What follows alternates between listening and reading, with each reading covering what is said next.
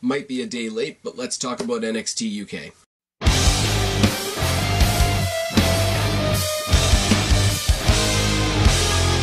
What's going on, everybody? It's your buddy, it's your pal Spaz Phoenix, the YWC Reality Check, here with your NXT UK Part 1 review for November 21st, 2018. Technically, this was yesterday.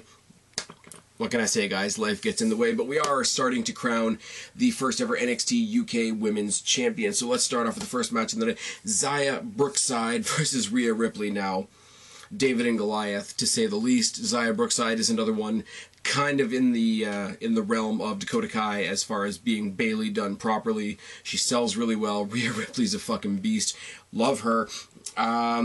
They go back to their history in the Mae Young Classic, where, you know, Brookside tries for the handshake, she gets pie-faced by Ripley, collar and elbow tie up and a takedown by Ripley to start, followed by a snapmare forearms by Brookside, a keylock takedown by Ripley, boot by Brookside, buckle bomb by Ripley, right hands by Brookside, and a delayed vertical suplex by Ripley. Now, delayed vertical suplex isn't the most exciting thing in the world, but a delayed vertical suplex by Ripley on somebody as tiny as XIA Brookside is just like she's just taking a walk, which is fucking great, and her attitude is... The transformation from last Mae Young Classic to this past Mae Young Classic with RHEA Ripley is absolutely fantastic. She is a great heel without even really trying. She's female Diesel if Diesel could wrestle. Let's just put it that way. Faceplant and a dropkick by Ripley, followed by the standing figure four. The standing figure four is another one of those things where it's you picture a standard person doing a figure four, an Indian Deathlock, whatever, but Ripley, just with the size advantage, just picks her up and carries her around for a while, and she's in this standing figure four for a while. Head scissor by Brookside, a bulldog and a head scissor, and double knees by Brookside, but a pump handle bomb gets the win for Ripley. Now, on the one hand, you knew XIA Brookside wasn't winning this match. On the other side, she looked really good in defeat. On the third side, if that's a thing, RHEA Ripley allowed her to look really good. So, all in all, pretty short match, pretty predictable outcome, still really, really good. Want things in the future for XIA Brookside, for sure. James Drake and Zach Gibson being interviewed in the back. Basically, they ramble for a little bit, but the crux of it is the tag team titles are on our horizon. And then we replay the Wolfgang and the Coffees beating up Mustache Mountain after James Drake and Zach Gibson beat up Mustache Mountain, and then they further showed them being beaten up in the backstage area on a WWE.com exclusive, where they say 1 down, 1 to go, because I think they fucked up Tyler Bates' arm. Not entirely sure. Then we get Eddie Dennis, who's huge and impressive, taking on Jack Stars, who's not. Let's just say that. He pats Stars on the head, mocking him, and that brings out a little bit of a flurry from Stars. But it's one of those, you know, I'm hesitant with the news of the past couple of days to make a James Ellsworth reference, because, you know, it's a little problematic at the moment. But remember when he said, you know, any man with 2 good hands has a fighting chance or whatever, you basically get that kind of flurry from Stars. But there's a takedown and a huge forearm by Dennis, stomps to the midsection, backbreaker by Dennis, back elbow by Stars, uppercuts by Stars, turnbuckle razor's edge by Dennis, and the modified brainbuster. He gets him in the brainbuster position, but he does the brainbuster to the side, and it's a nice little touch. If you can picture how Sheamus takes somebody to the side for the Celtic Cross.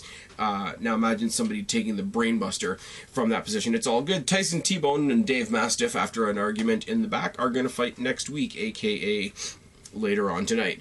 Mark Andrews versus Wild Boar is interesting. I'm sorry, I love Wild Boar. I love the whole gimmick mask. I love the what do you call it? The black... the hell are they called? Contact lenses, and I love the gimmicky jacket with the tusks on it. It's really, really good. Mark Andrews, as I've said before, is just really, really entertaining.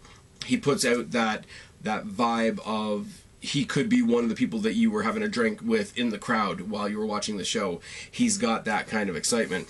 Anyways, collar and elbow tie and a takedown by Boar, wrist lock by Boar, and an arm drag by Andrews, head scissor by Andrews, face planted on the apron by Boar, which was a nice, neat little spot.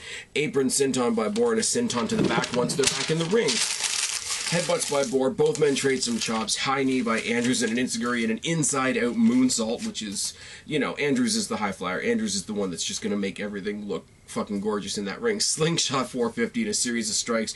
Over-under suplex by Bohr, corner cannonball lariat by Bohr, stun dog millionaire by Andrews, and the shooting star press gets the win for Andrews.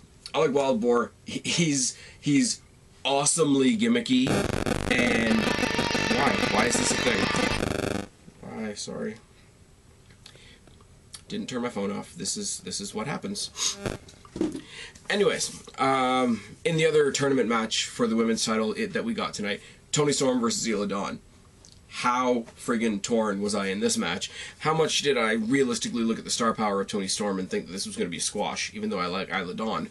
Wasn't the case, though, because Toni Storm makes their way to the ring, Isla Dawn makes their way to the ring. Running double dropkick by Dawn, a mudhole stomp, a back suplex, some double knees and mudhole stomps again. Snapmare and a double stomp by Dawn, and that is all Isla Dawn before Toni Storm even gets out of the blocks. Couple of chops by Storm, and then a boot by Dawn, a high knee, the Rings of Saturn, a series of strikes by Storm, a corner hip tap by Storm, German suplex by Storm, and the Storm Zero gets the win by Storm. I love the opening flurry from Isla Dawn. Toni Storm is obviously the favorite in this match. She's running off the momentum of winning the Mae Young Classic. She's bigger. I believe she's more experienced, although I could be wrong, and Isla Dawn does have the size disadvantage, so she went at her like a cat on steroids. It was great. Toni Storm gets the win. Toni Storm, sorry to say at this point, has the more star power. I love the way they juice up Isla Dawn's entrance. It's got that creepiness. They play with the lights a little bit. Pretty sure at some point they'll get a smoke machine involved. She's a great character. Toni Storm is fantastic in the ring. Everything works for this. Toni Storm and Rhea Ripley both go on to the semifinals. I believe Toni Storm is taking on Ginny, and Rhea Ripley is taking on Dakota Kai. Gee, I wonder how those matches are going to go. The main event was weird because you got Ligero versus Jordan Devlin, and the commentary once again talks about the fact that Ligero is a luchador even though he's from the UK, and Jordan Devlin is kind of what Finn Balor would be if you questioned if Finn Balor had little children locked up in his basement somewhere. Yeah, I just said that. Collar and elbow tie up, and they trade some armbars. They trade some pin attempts. Boot by Devlin, boot by Ligero. Head scissor forearm. Uranagi by Devlin. Moonsault, overhead keylock, and a neck vice by Devlin. Crossbody by Ligero. A trip, a drop kick, and some forearms. Code red by Ligero. Running knee by Devlin. Head scissor to the outside by Ligero. Enziguri by Devlin. Splash by Ligero that's blocked by Devlin's knees. Works the midsection super hard. Sells the midsection super hard. Fantastic. Both men trade some punches. There's a super kick by Ligero. Running Spanish fly by Devlin. Double boots. Second rope reverse toss suplex by Ligero was not something I was expecting out of the luchador, but it was really, really cool. I went back and watched it a couple more times just to figure out what I was going to write in my notes, what I was going to call it. But it was a toss suplex from the second rope, reverse style, and it was really, really good. And to his credit, Devlin, even though he's a creepy looking bastard, he does sell really well for the baby faces, which is good.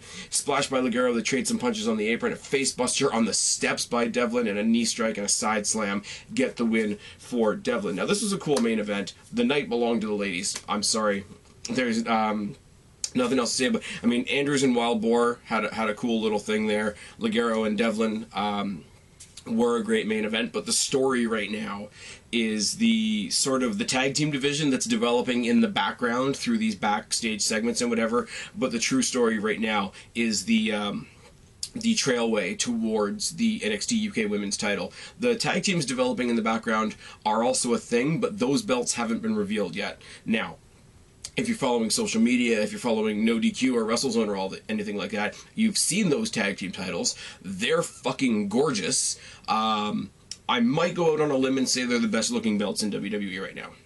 But they are followed up very quickly with obviously Pete Dunne's title and this title that the ladies are fighting for right now. How does the newest brand in the company, when you consider Raw, SmackDown, Mae Young Classic, 205 Live, NXT proper, and then NXT UK, how does the newest brand in the company, with the titles that haven't really been revealed fully yet, have the best looking belts in the company?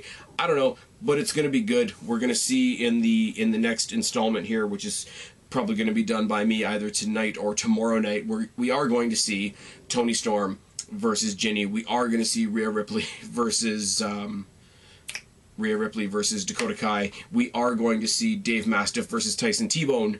That's making for a hell of a show. As I say, I'll get that out to you guys sometime later tonight or tomorrow, depending on how it goes. I've still got a Q&A that I got to do. I got some last-minute news on the Destiny Fearless pay-per-view that's happening this Sunday on Fight TV from Destiny. I'll be there. Check for me in the front row if you're watching.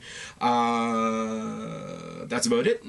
Talk to you guys later. I've been Spaz, your YWC Reality Check. Subscribe up there, talk down there, start a conversation. Keep all these conversations going. Don't be a stranger. I will talk to each and every last one of you later, but for right now, I am tagging out. Bye, guys.